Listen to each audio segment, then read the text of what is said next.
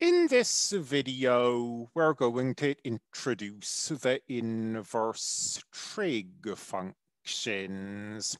I know I said we were going to do that last video, but this time I mean it. Here is the sign of x. It is not invertible. We've said that none of the trig functions are. And graphically, although we didn't write it down in the previous set of notes, you might remember from earlier classes the horizontal line test.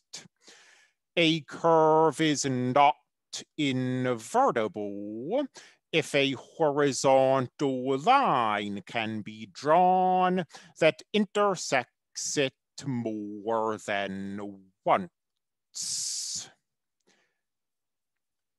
What we say is, okay, the sign isn't invertible, but maybe we're not looking at the sign on the entire real number line. Maybe we've got some restriction on the sign. For example, we could look at the sign from negative pi over 2 to positive pi over 2. And now suddenly this function has become invertible. Any horizontal line you draw will cut this curve either once or never.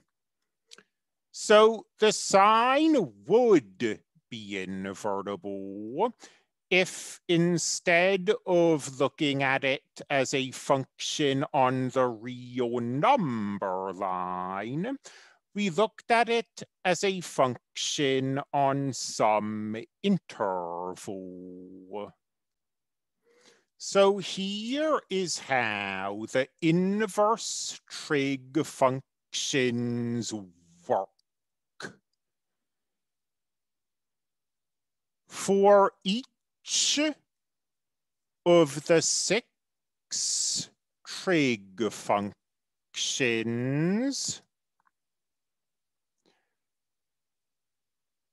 we define an interval such that 2 things happen. 1, the range of the trig function on the interval is the same as the range of the trig function on its natural domain. Let's go back and look at our graph. The range of the sign ordinarily is between -1 and 1. And you see that for every number between these values, this restricted sign function hits it. It reaches the minimum value, the maximum value, and all the values in between. So on this restricted function, the sign still has a range of 1.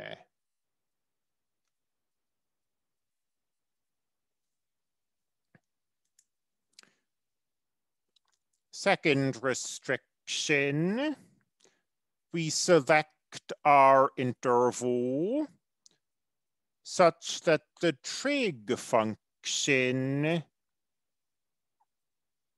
is 1 to 1 on the interval. And now we take the inverses, not of the trig functions themselves, those don't have inverses, but we take the inverses of the restricted trig functions. We cannot take the inverse of the sine function, but we can take the inverse of this. These are called the inverse trigonometric functions. And there are 2 possible pieces of notation we could use. The first is to take the trig function you're looking at. So we're taking the inverse of the restricted sign. And we just put a little -1 up there. And we call this the inverse sign.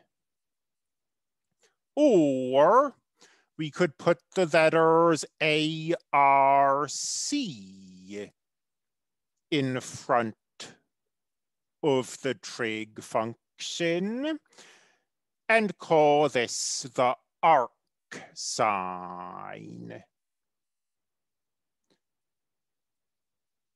I think this terminology is getting pretty old-fashioned, but the perks of being the professor, I suppose, is that I can use old-fashioned notation if I want to. And I'll be using this arc notation. The arc sine, the arc cosine, the arc tangent, and so on. And, you know, it's a little old-fashioned, maybe, but if I tell Desmos, give me the arc sign, Desmos knows what I'm talking about. So it's maybe a touch old-fashioned, but it's not obsolete. It is still in use. Let's end this video with a summary. Every trig function is restricted to some little interval so that we can take its inverse. That interval is different for the different trig functions. Here are the restrictions. The sine of x in this closed interval from -π/2 to π/2 the cosine from 0 to pi, again a closed interval, the tangent, negative pi over 2 to pi over 2 again, but this time an open interval.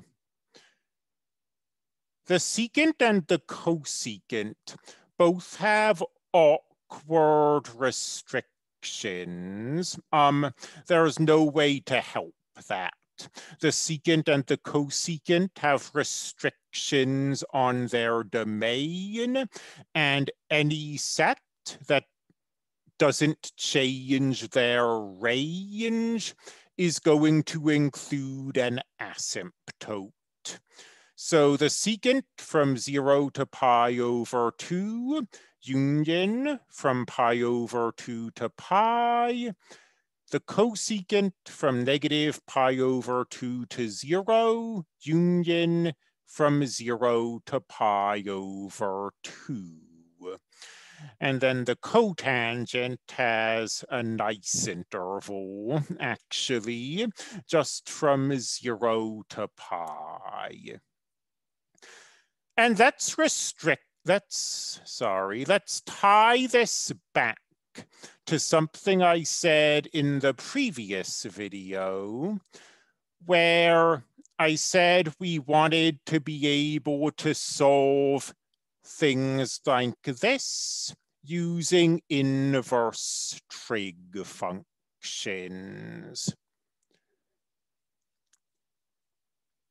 So here's the thing, the sine of x equals 0.7 has an infinite number of solutions. However, on this interval, the sine is 1 to 1. It only has one solution. So what happens if we take the arc sine of both sides of this equality? The function and the inverse cancel. On the right, we get the arc sine of 0.7. The inverse trig functions are in your TI-84 calculators, although they use the other notation, the -1 notation. I am just going to use this online tool, Wolfram Alpha. You see, Wolfram Alpha understands the arc sine. It does seem to think also, as I said, that it's a little old-fashioned. Are you sure you wouldn't rather use this notation instead? But anyway, we get this answer, 0.775397. It's an infinite decimal. Let me, before I go back to the written notes, let me copy that down.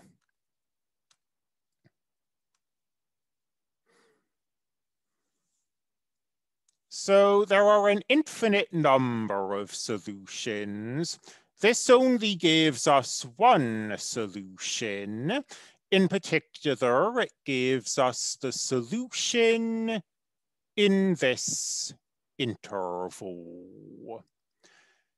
If we want other solutions, there are ways of getting them, but that's not relevant to this course. So we pass over that material.